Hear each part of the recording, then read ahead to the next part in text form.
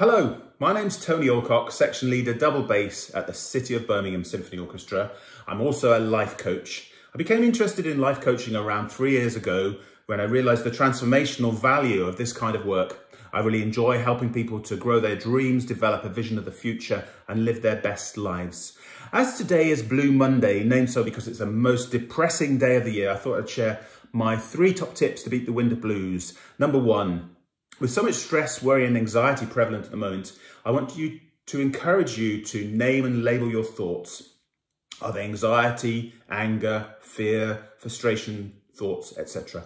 By labeling them in this way, we realise they are just thoughts and we have a choice about which ones we want to own. Secondly, mindfulness and get present in the present moment, not the past or the future, by taking time, which can be really difficult for us, just observing your breath, for example, or lighting a candle, watching it flicker for a couple of minutes. We can help to improve our focus. It's a skill you would develop.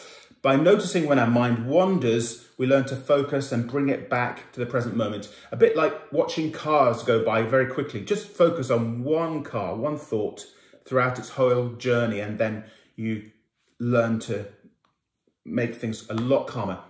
Number 3, dealing with troublesome thoughts. There may be thoughts which distract or overwhelm you. And there's a great visualization by Paul McKenna. We make a video in our mind in glorious Technicolor, a bit like this picture behind me, of the situation, and you're in it. Once you've done that and played it through in your mind, you turn it into black and white, shrink it, and then just let it go. Watch it disappear into space.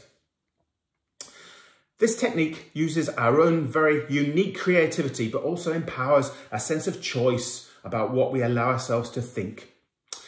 Finally, I've got 3 questions I think you might want to ask yourself at this time. What do I really want for myself at this moment? What can I do at this moment? And what is the first step I can take towards that? Thanks for listening. Talk to you soon.